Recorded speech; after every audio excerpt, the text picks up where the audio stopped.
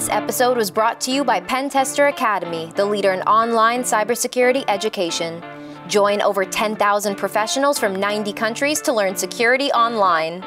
Also brought to you by Hacker Arsenal, artillery for cyber warriors. Visit us on hackerarsenal.com to check out our latest attack defense gadgets. Welcome to our new show, InfoLoop, where we bring you the latest in cybersecurity research. Today, we're going to talk about Buganizer. Buganizer is an internal issue tracker used by Google to track bug fixes, features, and enhancement requests related to its products to allow relevant third-party collaboration. It is also available publicly, but with limited functionality.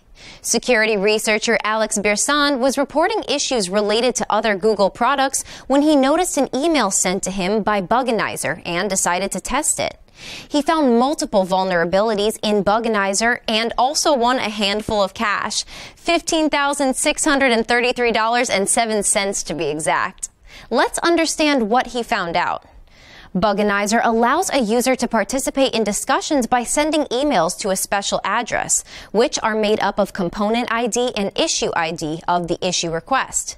Basically, by sending an email to these email IDs, one could post a comment on the corresponding issue. Alex raised an address change request from a new Gmail account to change the address to an address of this format. He selected component ID and bug ID of an issue which he had reported.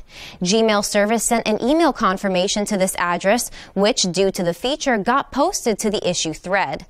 Alex then clicked on the confirmation link and successfully changed the address. Using this new Google email address, he was not able to log into core Google corporate services, but was able to use other services like using Google's Ride service. Alex discovered that someone can follow all comments on an issue by starting it from an unauthorized account.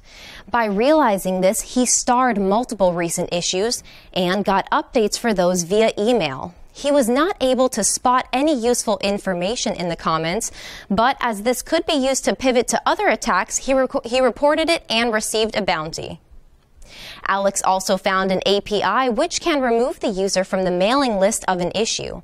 But due to improper implementation, the API doesn't check if the requester has required access permissions on the issue, and even returns full details of the issue if the email ID and deletion request is not present in the subscriber list. However, Google patched all reported issues quickly. The link to Alex's blog post with full details on his process will be available in the description box below. Thanks for tuning in, and we'll see you next time on another episode of InfoLoop. Be sure to subscribe to our YouTube, Twitter, and Facebook so you don't miss out on any of the latest cybersecurity news. This episode was brought to you by Pentester Academy, the leader in online cybersecurity education. Join over 10,000 professionals from 90 countries to learn security online. Also brought to you by Hacker Arsenal, artillery for cyber warriors. Visit us on hackerarsenal.com to check out our latest attack defense gadgets. Thanks for watching, and we'll see you next time.